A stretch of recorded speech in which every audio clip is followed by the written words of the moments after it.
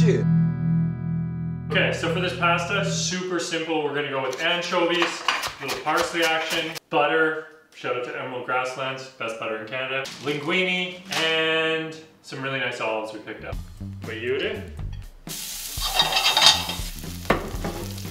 And with the olives, we're just gonna crack these up and put them in the pan. We're gonna go with a little bit of butter, it makes everything taste better. So a little secret for a really velvety sauce, a little bit of the pasta water. That's just gonna emulsify the sauce a bit. Hit it with a little lemon for acidity.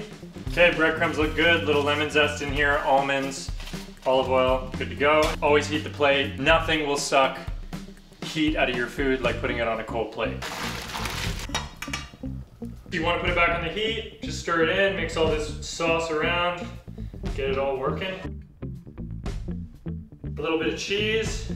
We're gonna hit with a little parsley, and we're gonna go with these breadcrumbs. Nice, warm and toasty over the top like that, a little texture.